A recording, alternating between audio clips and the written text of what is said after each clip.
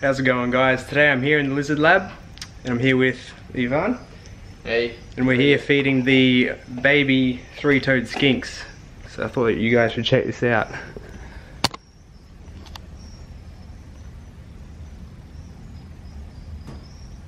It's awesome. Look at this one. So how would you say they hunt? They just come out of the soil? Yeah, I think they detect like the vibrations from the floor when the crickets are walking, because you will see some of them, like when the crickets are around, they just come out, pop out, and then they chase them. Usually, I've seen some videos of, I took some videos of foraging, and then they can chase them under the floor, you know, like diving like a shark under the substrate, and then they just pop out the head close to the cricket, and then just attack, like strike and total ambush. Yeah, it's like an ambush predator. Like this guy here, he's got his little head sticking out. Yeah, he's waiting. They're sort of trained. So, yeah.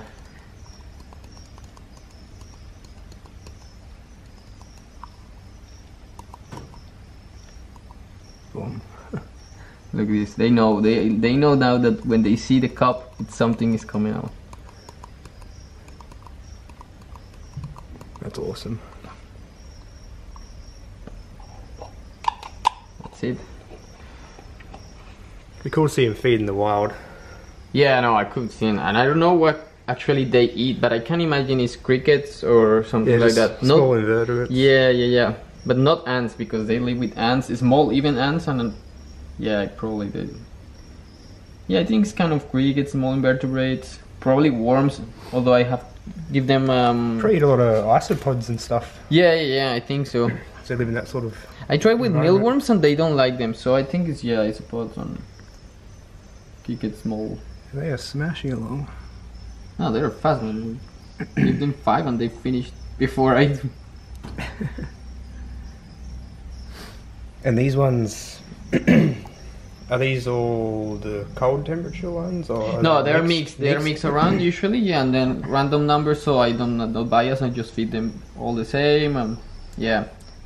And it's difficult to know, like the populations, at least the oviparous and viviparous, you can differentiate them pretty easily, because they are bigger and darker, viviparous. Yeah. But the oviparous ones are like more orange in the back, kind of light colors. And the interesting thing is that they don't come out very often. Like it's just a couple of them that come out. Yeah. But usually it's the viviparous ones that are outside. So that's very weird, and I don't really know if they're more cautious because, you know, they have higher predation rates, or they're just more shy, less bold, you know. But it's really cool. You've got them trained well. yeah, they're trained. They have a lot of tasks to do during these months, so they are trained now. Yeah. I never saw the adults do this before. No. Adults are like, I don't know. Adults are really shy. They don't come out. Never work for food. They only at night. Also because when the juveniles have not, like, you know, their active pattern is not that fixed. Yeah. So they usually come out during the day, probably because they need more food. And the adults are more crepuscular, kind of nocturnal. So you will see them like at 6, 7. Yeah. Going out, or in the morning early. Very cool. Yeah. Yeah, they're all waiting. Yeah, these are waiting. Okay, let's go for you.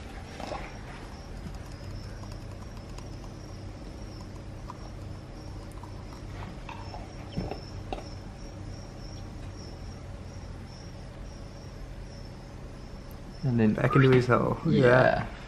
Wow. It's like an anaconda, just without using the body. But they actually construct your finger. They try and then hang you on your finger. Yeah, and you will think that they're with the legs, they're not really useful, but I don't know how they can, like, I have them in my head and climb. They climb over my head. Yeah, right. It's like, it's like, it have they're really unique sort of species, aren't they? Yeah, it's very particular. And they're really common, really, but you just don't see them. No, the other thing, they are everywhere. The numbers are not that high, but they're practically everywhere in New South Wales, at least, and south of Queensland. So it's like, yeah, they have a wide distribution. Well, that's awesome. Thanks for that. No. And I'll see you guys next time.